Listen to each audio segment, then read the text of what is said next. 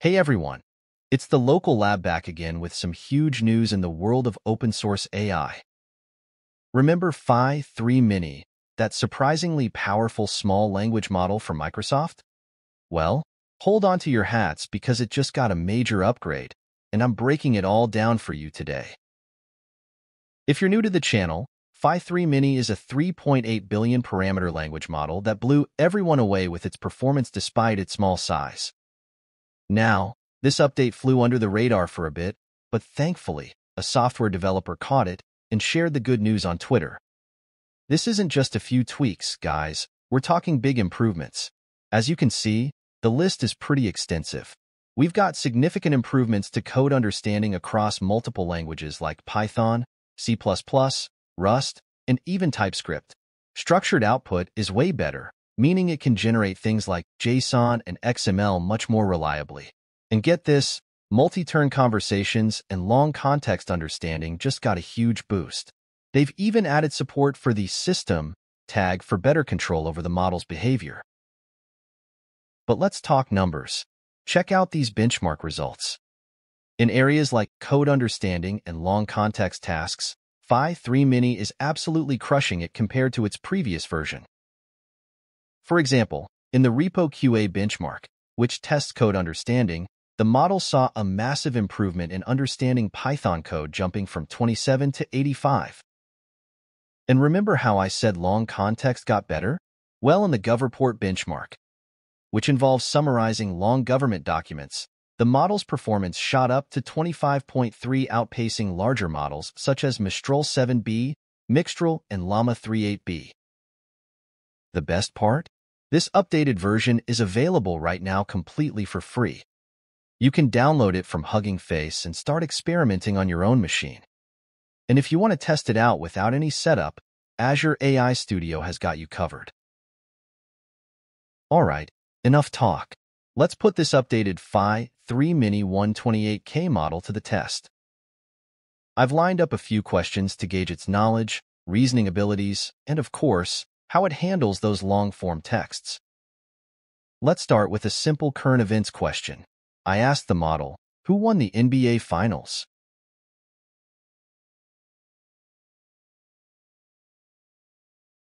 The most recent NBA Finals, as of my last update, April 2023, were won by the Golden State Warriors. Okay, so it named the Warriors who won back in 2022, but it did also acknowledge its knowledge cutoff is April 2023. So this is not too bad. Let's try another one. I asked, who are the two candidates running for the presidential elections?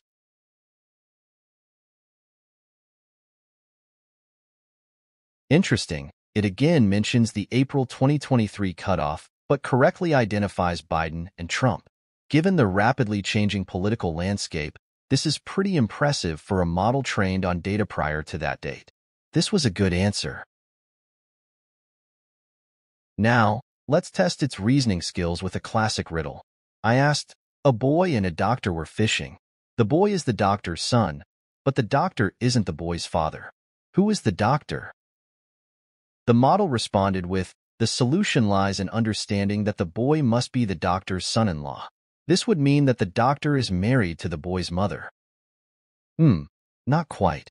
It seems to have overcomplicated things and struggled a bit with this one. The answer is simply that the doctor is the boy's mother. Let's try a different kind of reasoning question. I asked, what has a heart but no other organs? The model said, a deck of cards. Yes, it got it. Many models I've tested in the past tend to struggle with this one. I'm glad to see the right answer here. Now for something a little more challenging. Let's see how it handles a more complex scenario. I asked, a valuable necklace was stolen from a mansion. The police found a suspicious fingerprint on the windowsill. They know that 3 people were in the mansion last night with access to the necklace. Emma, who has a history of theft, Michael, who has a similar fingerprint pattern, and Rachel, who was seen arguing with the necklace's owner earlier that day. However, The police also discovered that Emma has a rock-solid alibi for the time the necklace was stolen, and Michael's fingerprint pattern is not an exact match, and Rachel already has a similar necklace that she is known to wear prior to the theft. Explain who most likely stole the necklace. The model answered, we can deduce that Michael is the most likely suspect for the theft of the necklace. Here's the reasoning. Emma, despite having a history of theft, has a rock-solid alibi for the time of the theft. Therefore, she could not have committed the crime. Rachel was seen arguing with the necklace owner, which could indicate a motive. However, the fact that she owns a similar necklace that she is known to wear before the theft introduces reasonable doubt.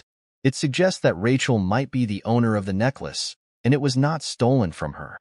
Michael, while not having an exact fingerprint match, shares a similar fingerprint pattern to the one found at the scene. In the absence of other strong evidence, this connection makes Michael the most likely suspect.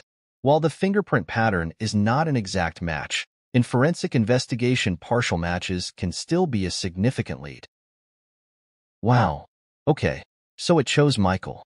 Even though I'm not looking for any specific answer here, I'm actually a little surprised. I was leaning towards Rachel, but the way it reasoned through each suspect is pretty impressive. It considered each piece of evidence and eliminated possibilities logically. The thought process behind picking Michael is interesting, suggesting that the partial fingerprint match could still be sufficient evidence. I like it. Now, let's push its long context abilities to the limit.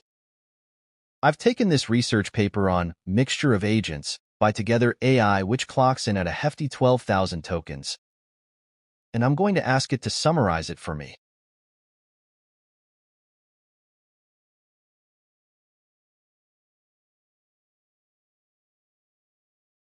And there you have it, a comprehensive, well-detailed summary that accurately captures the key points of the paper. I have to admit that this was very good and was executed pretty fast. This is definitely a check in my book. Finally, let's see if it can handle a truly massive amount of text and try this needle-in-a-haystack test.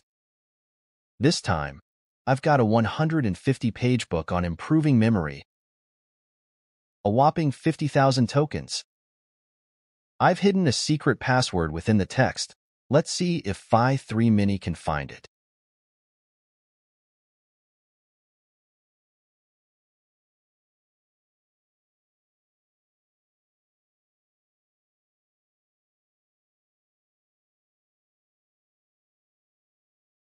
Okay, so it summarized the book, but no sign of the password yet. Let's nudge it a bit. I'll ask it specifically to list the secret password from the text.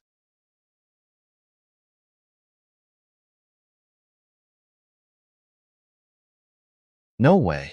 It actually found it. 50,000 tokens, and it managed to locate the hidden password.